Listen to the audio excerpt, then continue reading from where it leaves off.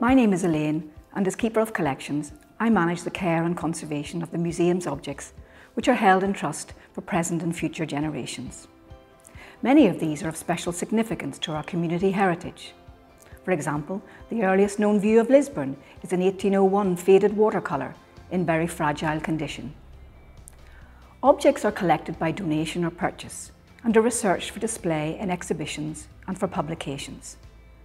A particularly enjoyable part of my job is collecting objects that help us to learn more about our heritage. This often involves meeting people who are seeking information or who have stories to tell about their objects that are important to record. A fond memory was meeting the celebrated fashion designer Sybil Connolly in her home in Merrion Square, Dublin, to arrange the purchase of the pleated linen wedding gown for the Textile Gallery in the Irish Linen Centre. The pedal harp is a favourite object of mine.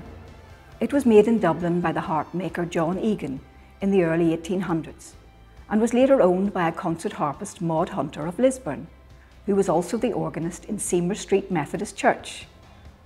She is known to have played it at church socials and to have transported it through the town in her pony and trap.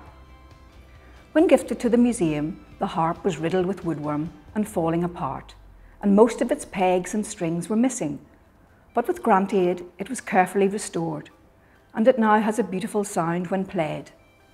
Its delicate gilded ornamentation with angels and shamrocks and its classical shape make it a very elegant instrument that people enjoy seeing, especially in our Georgian assembly room.